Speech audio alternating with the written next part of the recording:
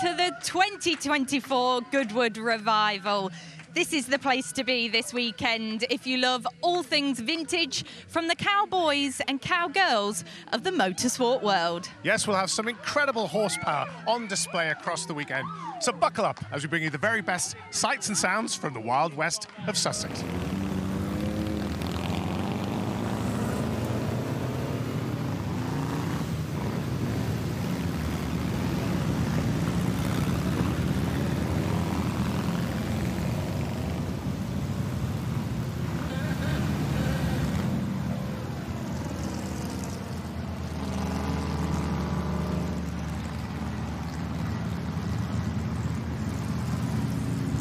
Underway here at Goodwood to kick off the revival here in 2024, and we're looking forward to a fantastic weekend. I know the weather's not perfect, but we are looking forward to it.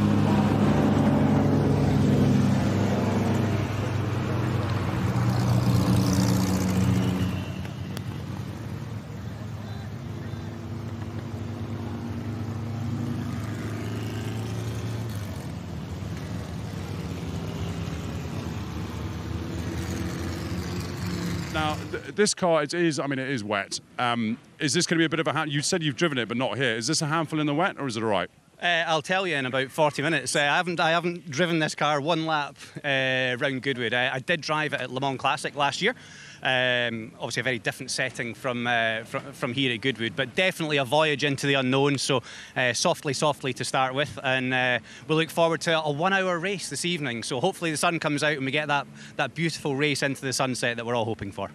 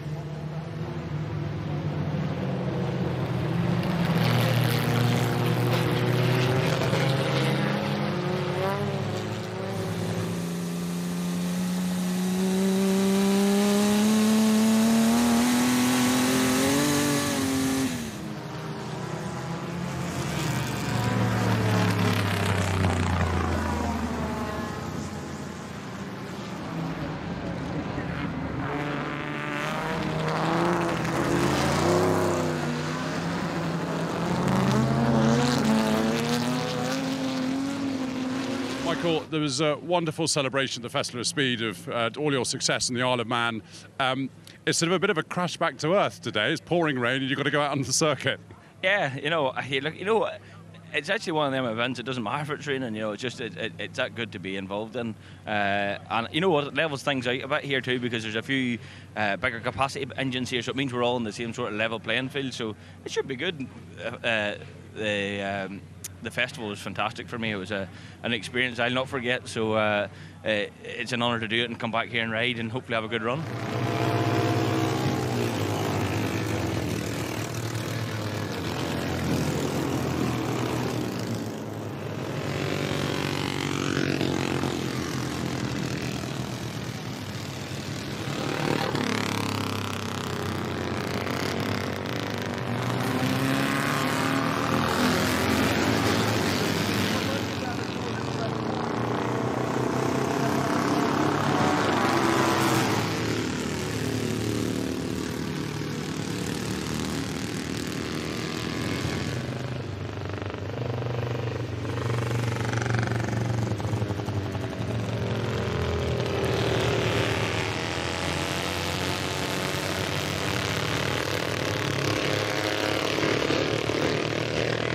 Goodwood, isn't it? I mean, walking around, catching up with people, looking at the cars, the Meyers Manx buggies this morning. It just doesn't matter with the weather. If the sunshine is lovely, obviously I would prefer that, but it's just the most amazing event.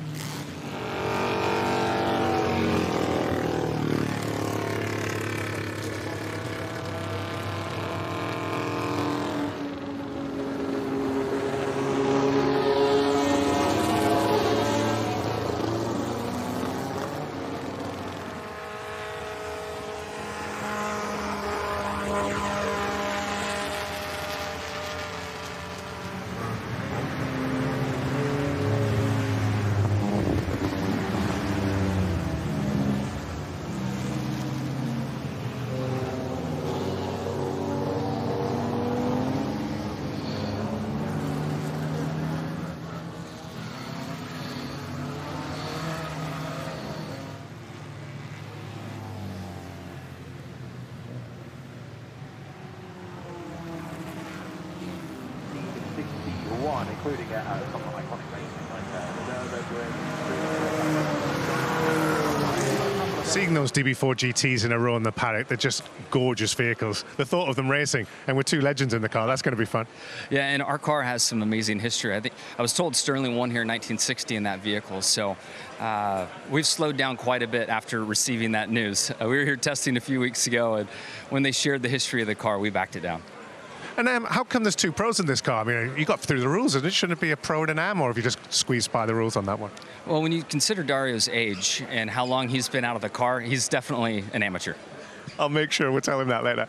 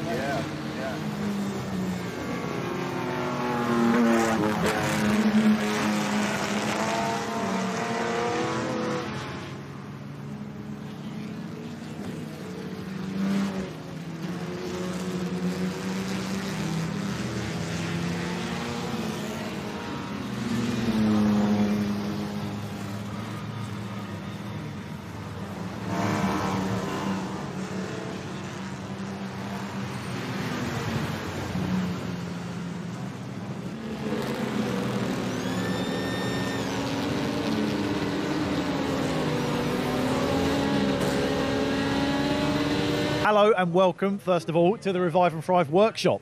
This whole area is basically, we've filled it with craftspeople doing all different things, whether it's marbling, gilding, metalwork, sign painting. We've got all different things going on, live demonstrations, and this is the chance at Revival for you to roll your sleeves up and have a go and get stuck in. Well, you have rolled up your sleeves and you've gone full Western this year, haven't you? Ready to go. Exactly, yeah. And lots of other people are doing the same thing as well, and actually getting stuck in, getting covered in paint, having a go, block printing. And I think that's what I'm trying to do here, trying to inspire people to try something new, get and have a new experience with something they may have never seen before, and actually experience some of these amazing crafts.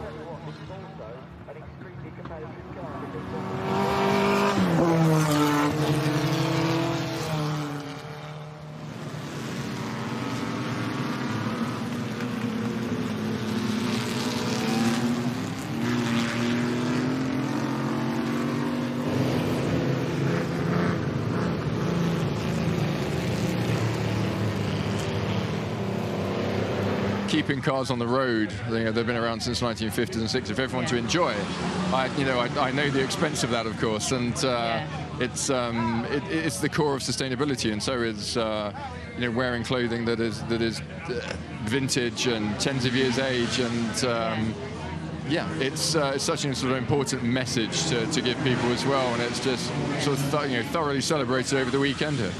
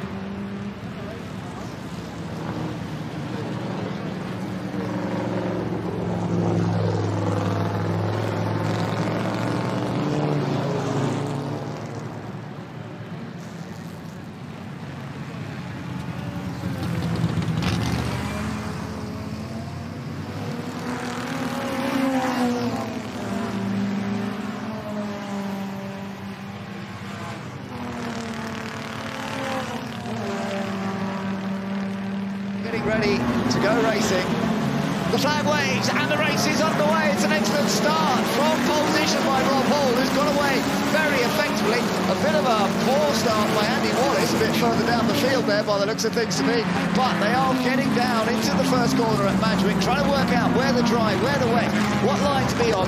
And so far, so good. Everybody managing to stay on the tarmac, which is the crucial part. But what a good start by Rob Hall, who's taken that pole position, got away well, and has got the advantage. But there's a good battle going on behind. John Spears is now up into second position, number 88, under threat from the number 24, and That's the Roger Wills, James Davison car. Roger Wills driving it at the moment, and Roger, I think, is going to squeeze past. Yeah, lovely move. And Ollie Bryant really pushing on hard in the number 1 car. A little bit of slipping and sliding. You can see it's still not dry, and you've got to be challenged. And here comes the number 24, Roger Wills. Roger Wills coming down the inside to take the lead. Yes, he's managed to do it. Here, slides down the inside into the first corner. So Lotus Climax 1, 2, 3 at the moment. Lister Jaguar, the 88, there you just saw in the background, is in 4th place. So we've got a very good battle. You see the number 1 car, the Smith and Bryant car, our on-board car now, sails down the inside as they've made their way through Ford Water. Next up will be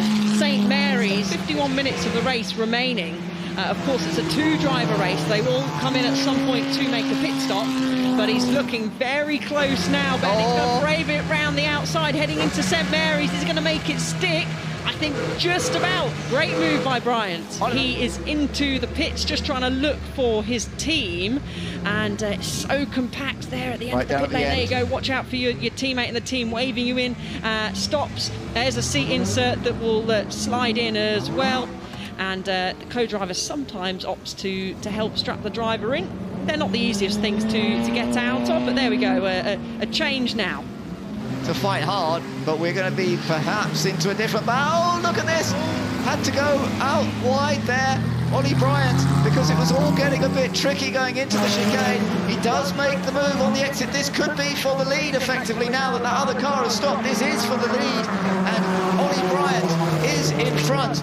Ollie Bryant having taken over from Andrew Smith in the... whoa, big slide from behind there. The number 6 Jaguar almost getting out into trouble. Chris Warwood, that is. Still 10 minutes of this race remaining, so plenty of opportunity to have a look. Is he going to have a look? Interesting line he's taken. He's trying to find a different grip on the inside, and it seems to be working. Nigel Greensel may have a chance, but on the exit, in fact, Davison just about holds on.